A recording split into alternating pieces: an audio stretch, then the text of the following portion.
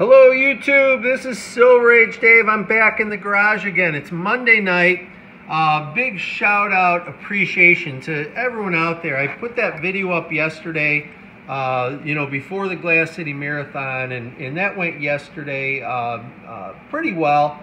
It was a hard race. I wasn't trained well enough for it. I had a little bit of illness during the training, the really last few months, and didn't put in anywhere near the miles I should have put in, and so it went slow, but slow and steady wins the race, right? So got to the finish line. The last 6-7 miles were beautiful. I was cruising along, but early in the race I was having a lot of issue, and all those comments, all you guys being behind me like that, I really appreciate it. That stuff really makes a difference. I know who you are.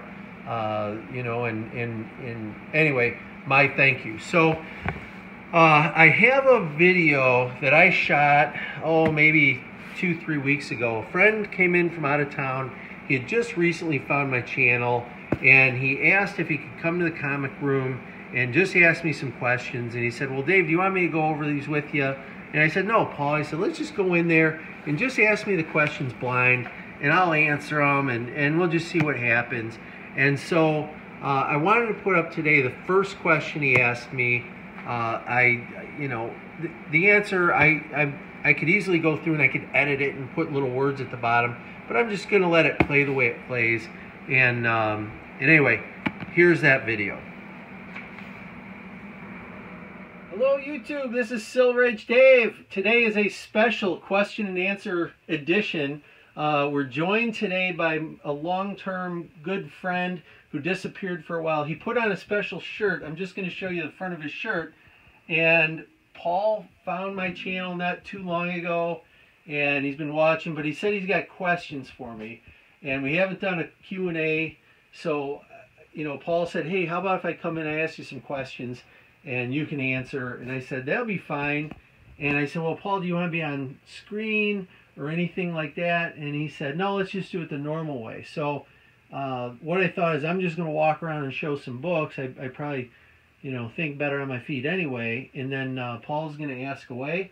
Paul, what part have I embellished? Any part of this story that you want to touch on? So far your testimony has been completely true. See? I didn't even swear on the book yet. I said so far. So far. All right. So we're having a couple of beers, and we're just going over. Today it's raining terribly in Toledo, so I took the opportunity. I did a little comic hunting this morning, had some great finds. Some of those I might be showing in the near future, who knows. But Paul, why don't we just dig right in? What are you wondering, my man? All right, so I've seen all your videos, big fan, and you talk a lot about your busha, and when you were young, and you found some great hauls, but a lot of it was going down to the store direct. Find those key issues that mean a lot to you. So now I'm thinking, here it is all these years later for you. And when you buy a book that's an older book, does it make you feel young again?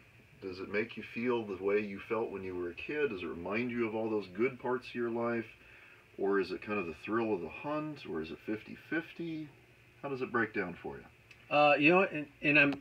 You could probably tell already, Paul, I'm getting a smile, right? Yeah. Yeah. Every single comic I buy, I don't care if it's a big key issue.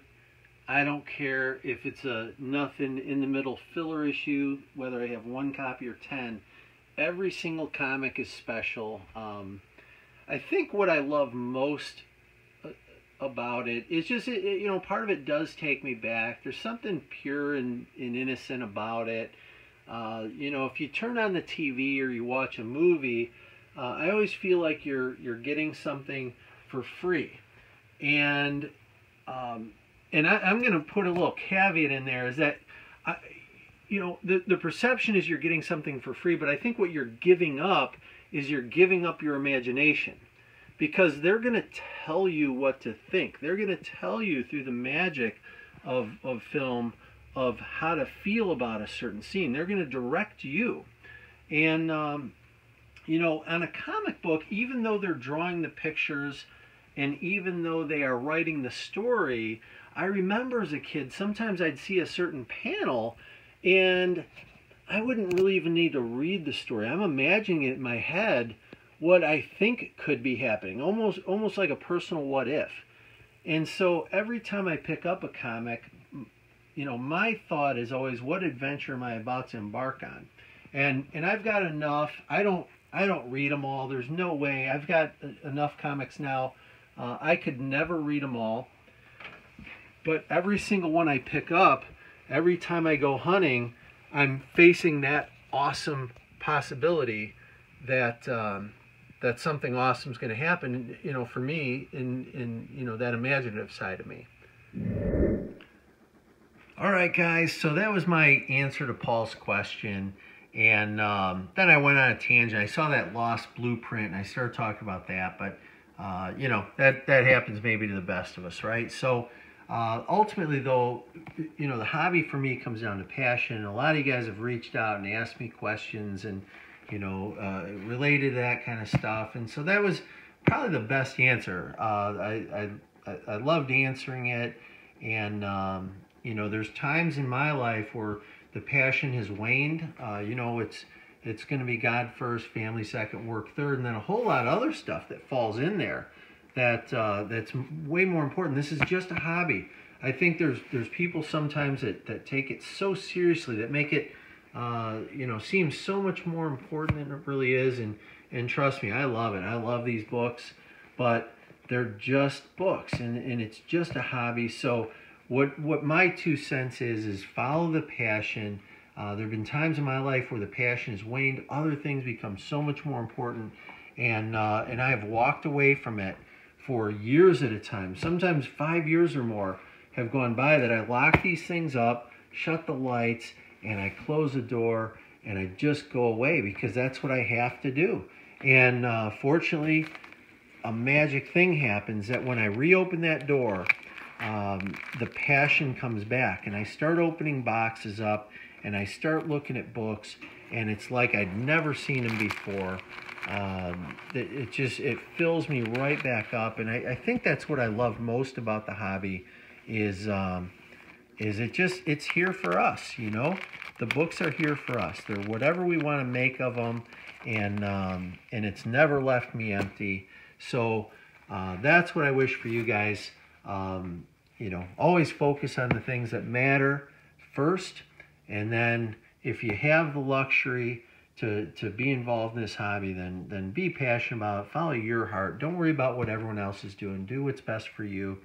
And you know, this channel, I consider it our channel, and I always want to be positive. I want to be uplifting. I want to leave you with a smile, because this world doesn't always do that. So I appreciate everyone spending a little bit of time with me, and listening to my stories and getting to know me. And I'm loving getting to know you guys. I really am. Anytime you get a chance, please reach out if you have questions or comments, or you're wondering anything. You know, please feel comfortable reaching out to me. You guys, that race, I can't say enough. All the positive messages I received, really appreciate them. You know, it was a hard race yesterday. There were quite a few points where I thought, man, I don't know if I'm going to be able to do this. But you guys were in my heart. You were in my thoughts. And, you know, along with so many other good people that I care about. So thank you for that. And with that, this is Silver Age Dave. I am out. All right. So Paul, how was my answer? Yeah, up until the end, we were doing good. Okay, yeah. Yeah. No one will accuse me of not being talkative. Very good.